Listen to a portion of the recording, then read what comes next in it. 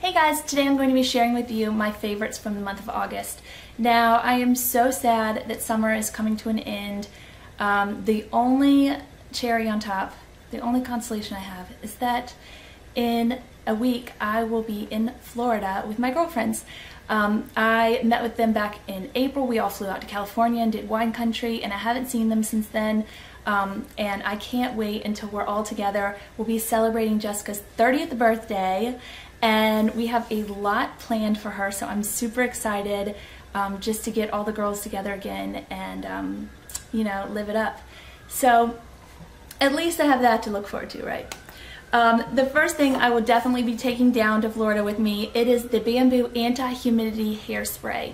I'm not saying this is a miracle worker, but it definitely keeps my hair from getting all frizzy when it's really humid outside. It's the best thing I've ever tried, but it doesn't do a perfect job. You know what I mean? So I don't think I will be without one of these cans for quite a while because I really like it.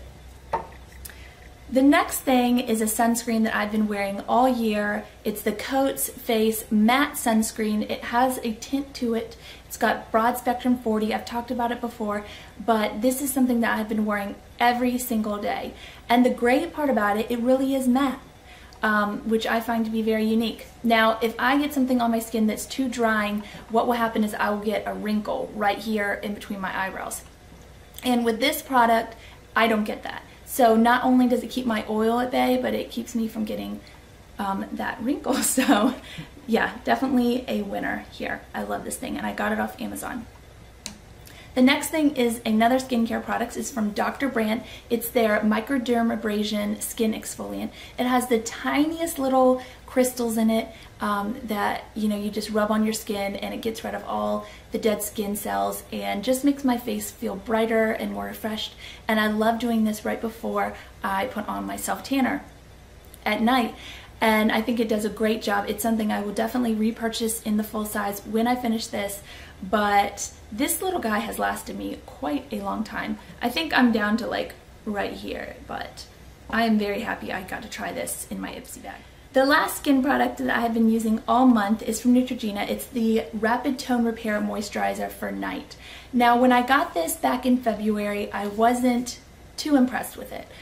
I thought it did a good job, but I wasn't blown away. But using it in the summertime has just really changed my mind about it. I love the smell. It's very lightweight. It doesn't make me feel like my skin can't breathe, but it is also very moisturizing.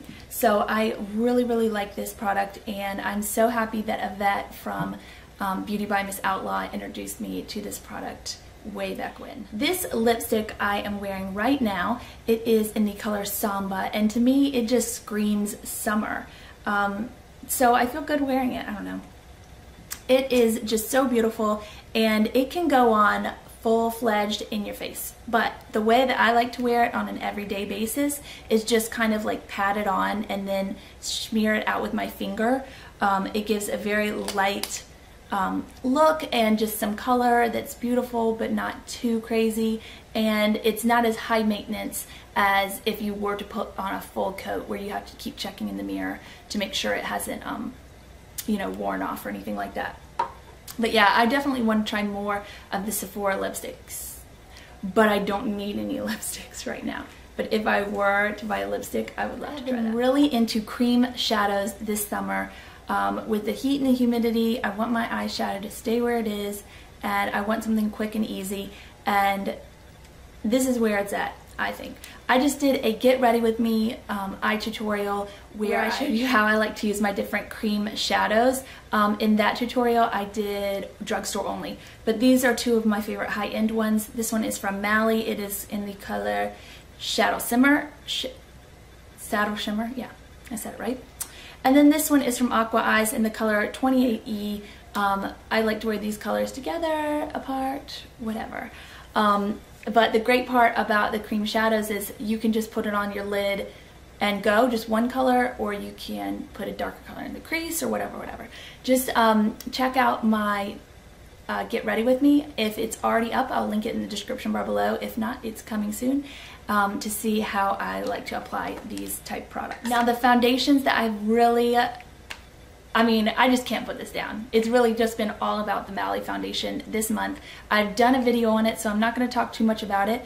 But that was a first impressions video, and I have been using it for weeks and weeks now, and I love it just as much as I did when I gave my first impressions. I know people are having trouble finding this, but it should be out fairly soon. I don't know, I don't work for Mally, but it's supposed to come out sometime this fall.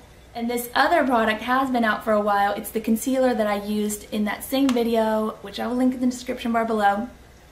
But I've never really been into yellow-based concealers until I tried this one, and this one is really, really awesome. I love it. So these two have been winners for me this month. And I have been applying those. I like to apply it with the brush it came with, but I also like to apply it with my beauty blender. This is actually a new beauty blender because I didn't want to show you my old one.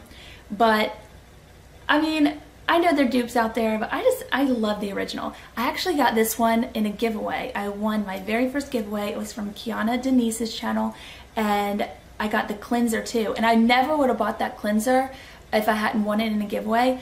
I just would have used, baby shampoo, but that cleanser is really, really awesome, and it makes cleaning these a lot easier. This product I wanted to share, I have to ask you guys about this. Okay, so I'm having trouble with the new foundation by Bare Minerals. It's the liquid foundation. I've been in to get color matched 3 times, and every time they color match me, they give me a different color. I don't change that much. So I asked for a sample last time, and it looked good in the store, and I went in the car, and it was so yellow. It looks so horrible. And I don't know what my problem is. If you've tried this foundation, please put any kind of hints in the description bar below. I don't know, usually I'm not cool, but somebody said I was cool. Usually I'm kind of neutral. This one is yellow, and also it has this oil. It was sitting on my counter, and when I picked it up, there's this oil around it that was very strange. I've never had a foundation leak oil out. Everybody loves it though, so I don't want to hate on it. I just need some advice on color and if this is going to be good for my skin type, which I have combination oily to dry skin. So let me know what you think in the description bar below. Thank you so much for watching my favorites. I'd love to hear what your favorites are in the description bar below, and I can't wait to tell you about my trip to Florida with my girlfriends. I hear Everett is up, so I've got to go. I'll see you guys next time. Bye.